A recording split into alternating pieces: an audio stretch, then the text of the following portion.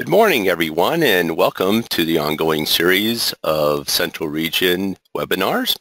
And today, Josh Boustead and Phil Schumacher will be speaking to us about the impact of different microphysics and the boundary layer parameterizations on storm scale diagnostics and convective allowing models, or CAMs. So without further ado, Josh, it's all yours. Thanks, John. I guess I'll just get started here. You covered the intro pretty well. This is a project that Phil and I have been working on for the last couple of years, and we're nearing completion. And so these are the results that we have obtained. So a little background. Certainly convection-allowing models can provide us the opportunity to forecast severe convection several hours prior to development, and this has been shown in several recent studies. This can be up to 24, 36, even 48 hours in advance. Certainly reducing the risk, though to severe convection not only requires accurate and timely warnings, though, but also advance notice of the threat of severe convective weather. And this is especially important overnight when most people that aren't shift workers are sleeping, and certainly that risk for tornadoes was shown to be increased overnight in that paper by Walker Ashley back in 2008. So our study, we kind of did a two-part study, and this is the first part that I'll present, and then Phil will present the second part. What we did is we identified isolated significant nocturnal supercells. We weren't looking for mesoscale convective systems, ratios, or any well-organized convective system. We were looking for more isolated supercells in a nocturnal sense. And what we mean by significant is golf ball or larger hail and wind greater than 65 knots. We then separated that database into two different categories, one that had supercells that produced hail and wind, and then another database of supercells that produced hail only. We then created system relative composites using ruck analysis data to determine if there were differences in a pre-storm environment that could help determine if the nocturnal supercell was going to be capable of producing both wind and hail, or if it was just mainly a hail threat. We used the Mann, Whitney, Wilcox, and Ransom test to determine if these differences in the composites were statistically significant. And you can see in the image there to the right, our general study area encompassed the eastern part of the central and northern plains. One thing that we noticed right away is the hail-only events were shorter in duration. Over a quarter of the hail-only events seen there in the blue lasted only 30 minutes or less, whereas the hail and wind events tended to last much longer, with some of them lasting several hours. So using that knowledge, we wanted to see in a storm relative sense how far downstream these reports lasted. And so what we did is we took each supercell, and for the first storm report, we placed it on Omaha, Nebraska, which of course never happens. We don't get convection here. But for the case of the study, we did that. And then you can see there in the left, in the blue and the red, the hail and wind cases tended to extend further downstream into Iowa, whereas the hail-only cases, although there were a couple of them that extended farther east, most of them were clustered right there near that first report. The general motion of these systems was generally east-southeast, which was important for us to know when we were looking at the system relative composite. So when you look at all the system relative composites that we created, and then we looked at the statistical testing, there was really only two things that really jumped out at us that were statistically significant. One of them was a Louisville jet. And so the star in the two top images is over Omaha, Nebraska, and it's the location of the first report. And so then you can see the placement of the Louisville jet, seen here just at 850 millibars. And in the hail and wind cases, the first report tended to occur on the western edge of the Louisville jet max. And then subsequent reports downstream were in areas where there was even greater Louisville wind. In contrast, the hail-only events tended to occur on the nose of the low-level jet and moved downstream, not as far, into an environment that didn't have as strong a low-level jet. At the location of the first report, and especially downstream, these differences proved to be statistically significant, as you can see in the lower right image. The other difference was the low-level lapse rate. Now, these are not lapse rates that you would expect to see during the afternoon during the convective season, but overnight, these lapse rates proved to be statistically significant. Again, you can see in the hail and wind cases, we had steeper low-level lapse rates here in the 0 to 1 kilometer layer than in the hail-only cases, and this was especially true as well downstream, as you can see in the statistical significant test. So we wanted to take those results and ask ourselves, given these differences in the pre-storm environment that we identified, can convection-allowing models provide us useful skill in forecasting these differences 12 to 24 hours in advance? And not only that, but was that skill, if there was skill in the models, dependent on what type of microphysics and/or planetary boundary layer scheme that we used. Now, it's important to note that our goal was not to determine which parameterization was best, but just what was the impact if we changed to parameterization. So we took a subset of our larger databases and the modeling work on those cases. You can see the location of those cases in the red squares and blue triangles on the right. So just to show kind of an example of what we're talking about, I think a lot of operational forecasters these days use the SSEO to forecast convection. And so this is just an overview of the models that are included in the SSEO. And we can see here on the right that we have a variable PBL and microphysics schemes. So do varying these PBL schemes and microphysics schemes have an impact on what the SSEO shows? So to give an example, this was a June 3rd event across portions of the Central Plains that produced quite a bit of severe convection in Nebraska, Iowa, Missouri there. And this was a 24-hour forecast of just 4 models from the SSEO. And we can see that there's some placement difference in the location of the convection at forecast hour 24, but we didn't want to concentrate so much on the placement of convection, but the differences in the intensity of the convection that you can see there in some of the reflectivity. But that not only includes reflectivity, but extends to things such as updraft helicity, 10-meter wind speed, and maximum updraft within these supercells. Now in the SSEO, I'm not able to show individual model runs, but you can see the tracks within the SSEO of the individual supercells, especially in the updraft helicity and the max updraft. And so there's differences in intensity in the tracks of these supercells from the different models. And so the big question for us was, are these differences in the convection-allowing models meteorological, or are they model-generated? And Phil will finish the talk. As Josh said, what we're doing here is we want to look at whether differences in an ensemble of convective allowing models are due to initial conditions or meteorological, or whether they're due to the model physics. And so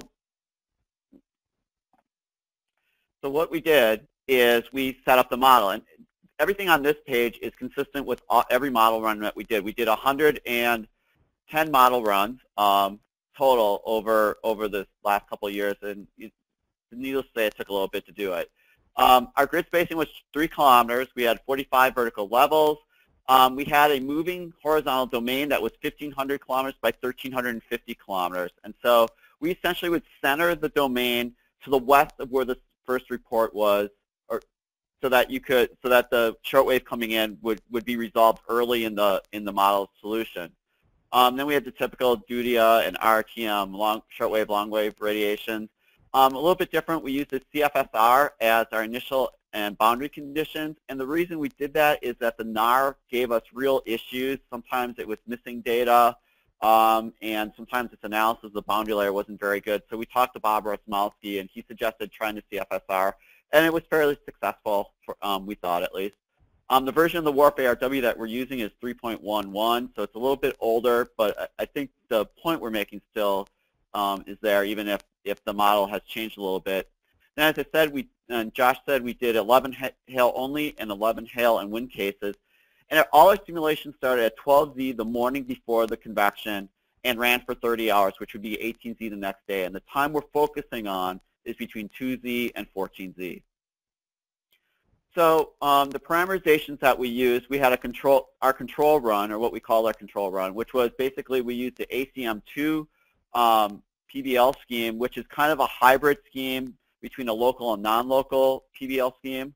And then we used the Thompson double moment microphysics. And then what we would do to kind of vary each one is we would keep the control boundary layer scheme and change to microphysics, which would have been, in this case, WDM6 and Morrison were the other two microphysics schemes we used with the ACM2. And then we used the Thompson double moment microphysics with the YSU and MYJ PBL schemes, which should be familiar. They're the same ones that are used in the SSEO, or at least were last year. And then to kind of understand the differences between the convection, what we did was we examined the hourly maximum reflectivity, the hourly maximum updraft helicity, 10-meter wind, 10-meter wind gust, and the minimum downdraft speed, or the maximum absolute value of that downdraft speed. We would find the hourly max over the entire study area, which I'll explain in a little bit, and over the whole 12 hours between 2Z and 14Z for each case. We also did find a maximum area coverage as well, although we're not really going to show that today. And then we tested if the differences between the hail-only cases and the hail and wind cases between these 12-hour maxes were statistically significant, to see if that actually these differences were meaningful, or if they really just, it looked like they were there, but really it's too random. Just to let you know as well, one of our hail and wind events did not produce convection in 4 of our 5 simulations. So when we look at updraft helicity, or we look at maximum downdraft speed, it's not included in terms of getting our range of parameters because no convection actually developed in order to figure out what the environment could support for updraft helicity. So just want you to make you aware of that.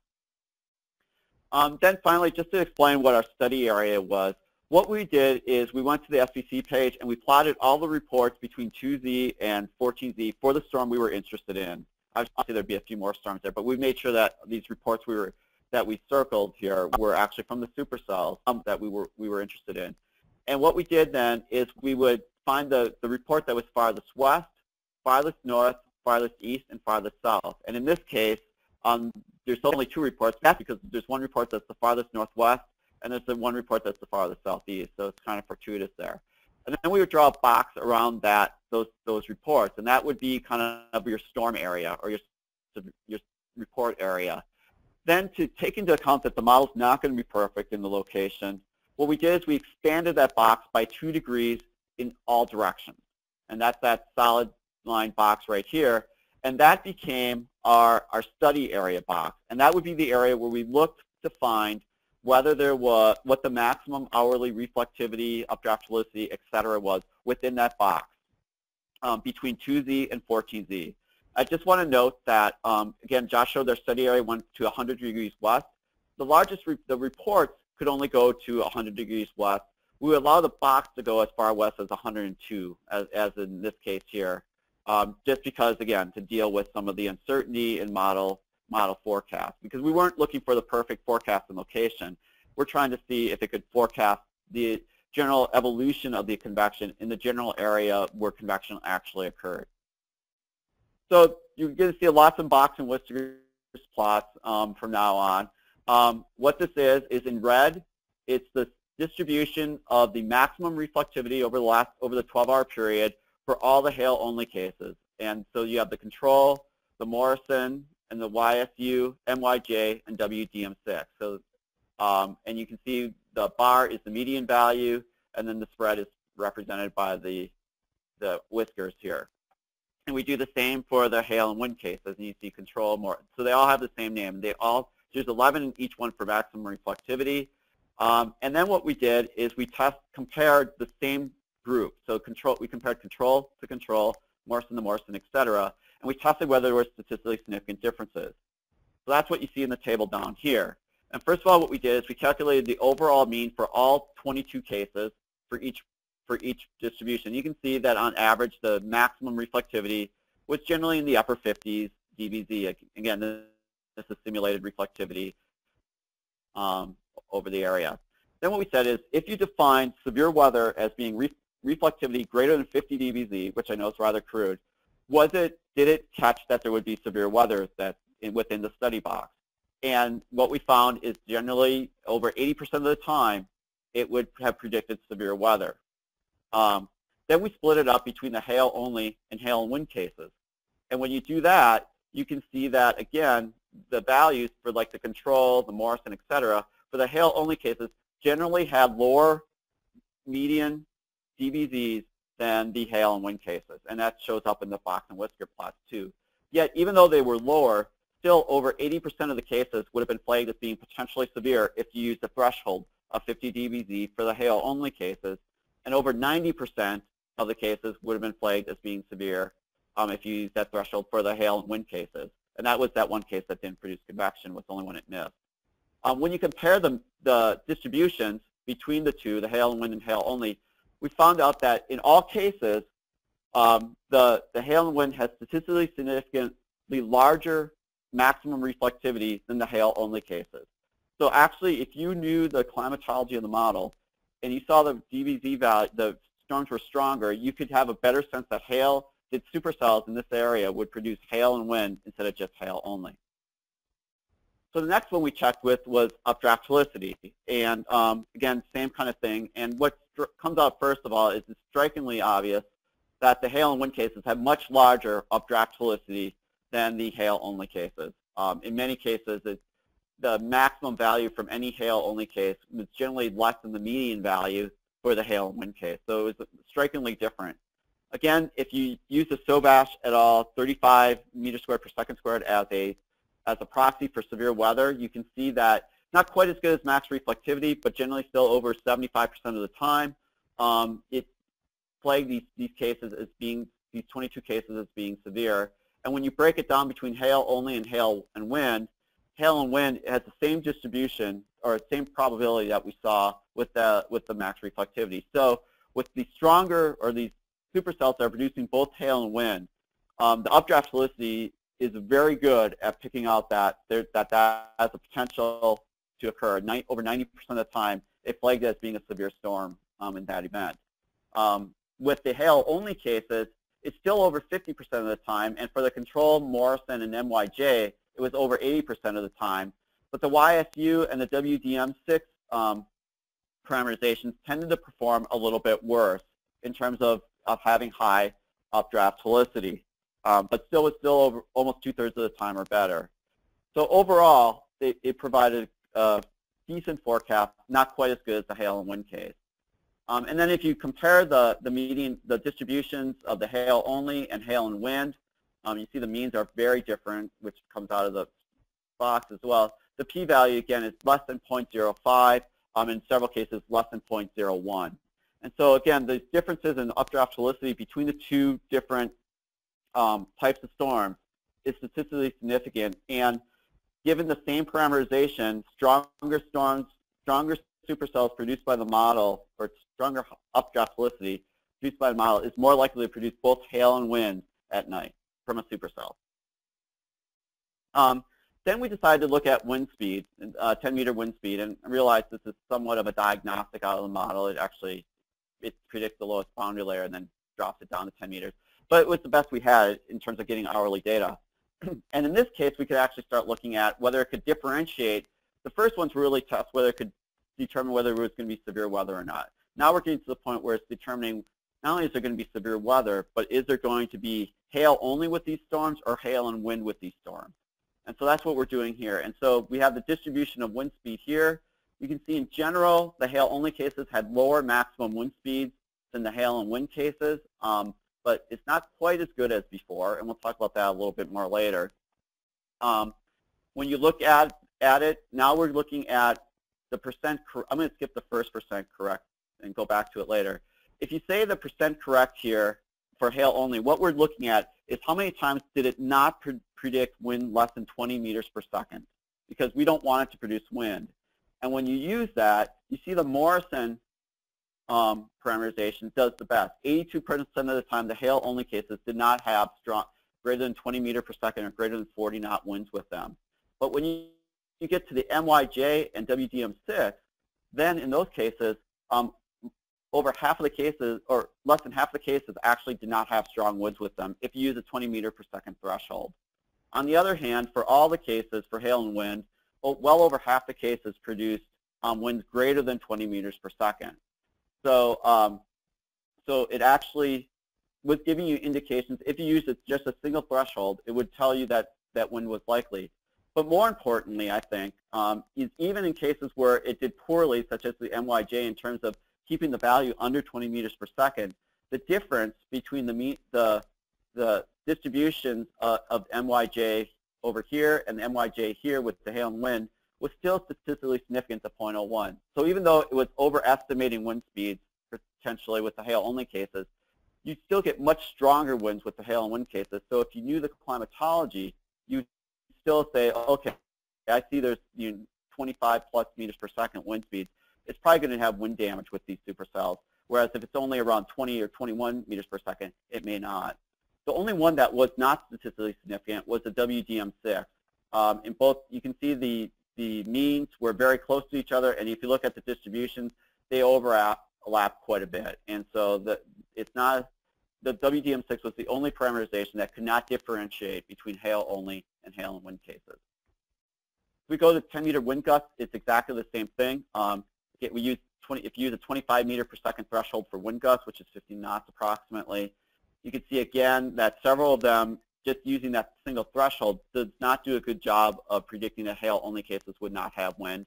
But if you know that the comparison between the two and compare the distributions, hail-only cases still have much lower wind speeds than the hail and wind cases. And so there are statistically significant differences in 4 of our 5, except for the WDM6, where there's very similar and very strong, actually, wind gusts associated with those cells. Finally, if you look at downdrafts, and the reason we chose this is we thought this might be an indication of how much momentum was coming down and how rapidly it was approaching the surface and was more likely to break the surface nocturnal inversion, perhaps. And when you do that, that also is fairly, you can see that the downdrafts were generally weaker with our hail and only cases as compared to our hail and wind cases. Generally, the p-values were 0.05 or less, with the WDM6 having the weakest significance. But you can see in general, generally downdrafts less than -10 were most common with the hail and wind cases. We did not put a threshold here because no one's really established what severe weather or wind speeds would be associated with a maximum downdraft. So you maybe derive that from the cases, although I would think that 11 may not be enough cases to actually set a threshold. But I think the point being that stronger downdrafts are produced in the model for cases that are going to produce severe winds, where severe winds were observed with supercells. So lastly, what I want to show is the evolution of different parameters. And what we got here is basically the hourly maximum reflectivity in the upper right, the hourly maximum updraft helicity in the lower left, and the hourly maximum wind gust in the lower right. And we plotted it for, this is for July 14th, 2010. It was a really massive severe weather outbreak overnight in North Dakota, probably one of the best hail and wind cases we got, actually. And what I found interesting, or what Josh and I found interesting, is that generally the reflectivity was pretty similar. I mean, Morrison's always lower, but if you look at the trend is very similar between them. But when you go to updraft helicity, you see that different parameterizations peak at different times. For instance, the MYJ peaks very early at 5Z and then has a second one at 10Z. But the YSU peaks around 7Z. And if you go look at Morrison in the control, that's around 9Z. And the WDM6 peak is reached between around 10Z. And so it's interesting that even though the large, what I would consider the mesoscale evolution, the storm itself is fairly steady state in the reflectivity in terms of maximum, where the helicity is strongest varies markedly depending upon which parameterization was used. It can really show the difference. And I think that's because the parameterizations here are starting to control the storm scale a lot more. The reflectivity is probably controlled much more by the mesoscale, which was relatively well forecast. But when you get to storm physics and storm evolution, that these parameterizations probably have an even bigger effect. And I think that's why you're seeing differences and when different models or parameterizations are peaking out the updraft helicity. Now, in this case, all of them produce really high updraft helicity. It never gets really low. But it can be different in other cases. You know, you can drop below 50 and then back above again at different times. And if you look at wind speed, it's similarly, there's generally a similar trend. You see a peak, you know, from about 5Z to about 10Z in all the models, the exception being the Morrison, which has its peak much later in the morning or in the night than the other three. But again, you see that the storm scale differences may be driven somewhat by the model. So we didn't check how well it did on timing at all.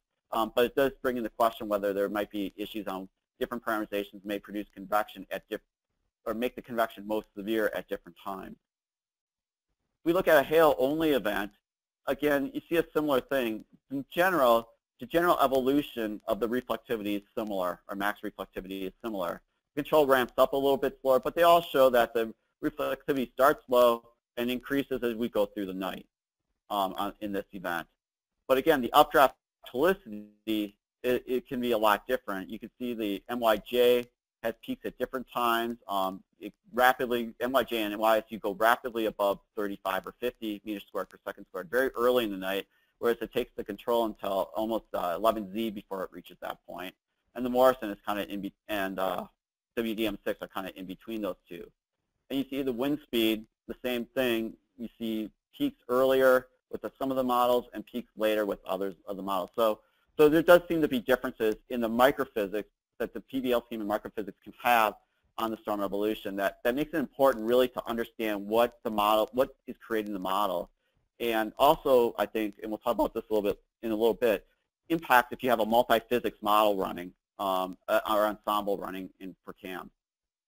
So in conclusion, hail and wind events had a longer duration than hail-only events. And I think that may partially explain why you get wind. You're able to evolve the cyclone for a longer period of time. It's more apt to be able to get the wind down to the surface. Supercells associated with hail and wind events developed on the western edge of the 850 millibar jet maximum. Supercells associated with hail-only events developed at the nose of the 850 millibar jet. I think, again, because it's on the western edge of the jet, it's actually going into air that where warm, unstable air has been infected in the hail and wind cases. And hail and wind events were less stable at in the 0 to 1 kilometer layer, although as Josh pointed out, it's still pretty stable in that layer, even for the hail and wind events.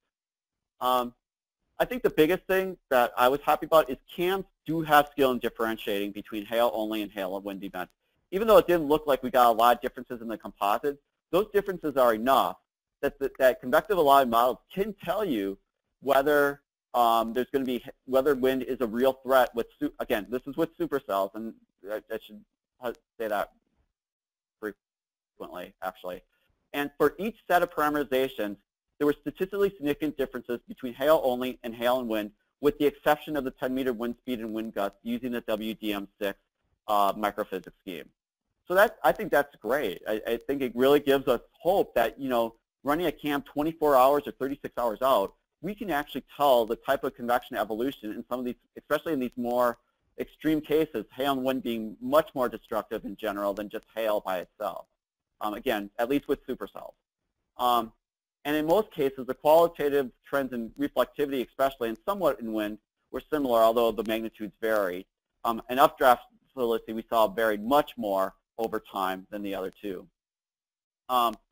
Updraft helicity and reflectivity were able to identify potentials for severe storms. The POD was approximately 90% when using a 35 meters squared per second squared threshold or 50 dBz. Wind speed and gust threshold to determine the risk of damaging winds resulted in a high FAR when looking at the two. And you really had to know what the differences were between the two to set a threshold. The threshold would likely vary depending upon what your microphysics and boundary layer schemes were. So what's the impact for us as forecasters? Well, the number one impact is these can be really useful. CAMs can for helping with nighttime convection, at least for supercells, and determining if wind is a threat along with hail. I think that's a huge help. It's something you can message early in the day in social media, on your HWO, et cetera. And you can also plan staffing. I mean, so it's a huge help for us. But But I think one thing that it does have an impact on is that as forecasters, we need to be aware of the parameterizations. And probably at some point there needs to be some sort of model climate developed, similar to what's been done with the gaps in the medium term that you can get off the Western Region Situational Awareness page.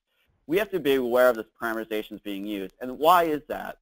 Well, it's because if I look at the control here, I can see there's pretty big differences here between the control and for wind speed between hail only and hail and wind. But if I have another model that instead of being having the same parameterizations and different initial conditions, has the same initial conditions but two different parameterizations, I can end up having almost as large of a difference, even though they're both predicting a hail and wind event. And so we need to be aware of what the parameterizations are, and we need help from other people who can run the model much more faster than us to develop a climate. And I think the other thing is we start talking about ensembles and neighborhood probabilities, and if we have an ensemble that's varying model physics, such as the SSEO does, then we need to start thinking about bias correcting these parameters, these like updraft helicity, to take into account these differences that are due to model physics itself and not due to the model initialization. That's all I got. Phil, Josh, thank you. That's some great information. Appreciate your continued work in these areas. Some really good stuff going on there. Thank you, everyone, and we'll see you soon, and we will have the recording online. Take care. Bye-bye.